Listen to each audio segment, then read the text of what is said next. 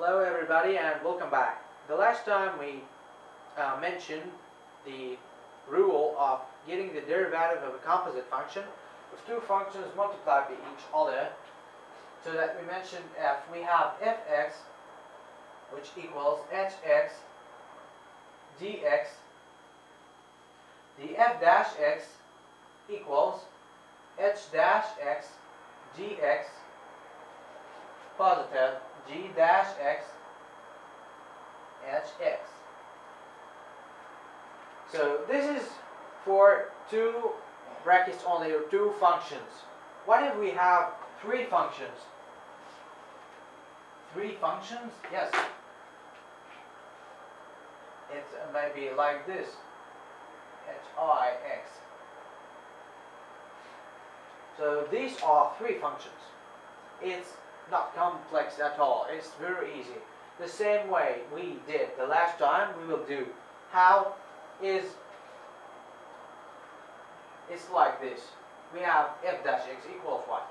The last time we put the first derivative and then we put the rest in the normal.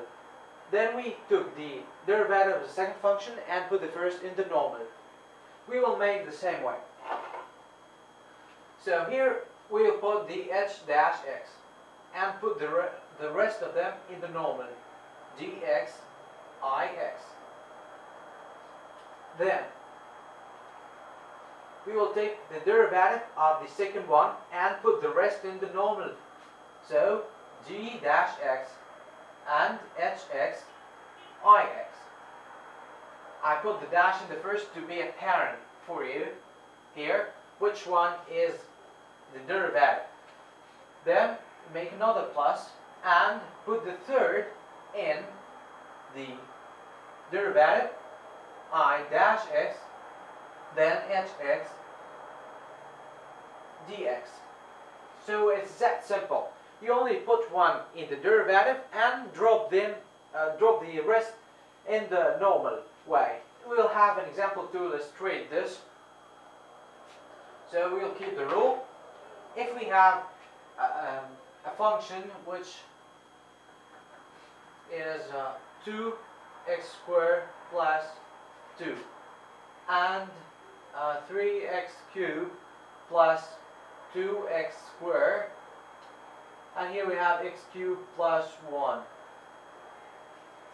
What shall we do then? And we want to get the derivative. It's very easy. This is hx, dx, ix, anything. Just deal with the first bracket and drop the others as they are the same.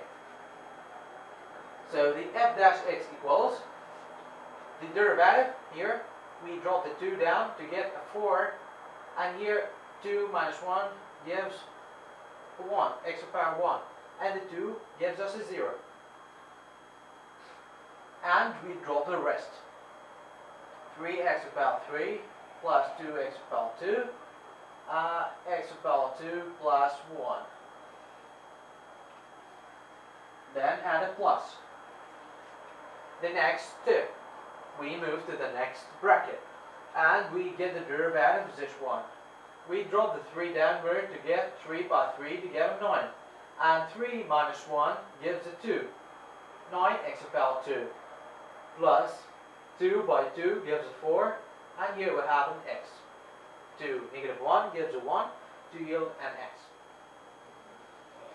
And then we drop the rest as the same they are. 2x to the power 2 plus 2 and x to the power 2 plus 1 plus. So we have three factors, or 3 items in our problem. There is a 1, 2, and the third here. They are the same number of the brackets that we have in our problem. The third one is x to the power 2 plus 1. We get the derivative of this, 2x. We drop the 2 downwards and subtract 2 minus 1 to get an x. And we drop the rest like this, plus 2x squared and this is our derivative. You may introduce the 4x into one bracket of these, the 2x into one bracket of these also, and you may not, but you got the derivative.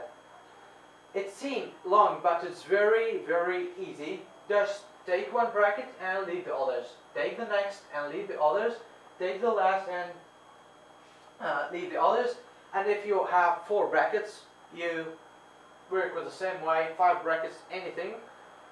And this is the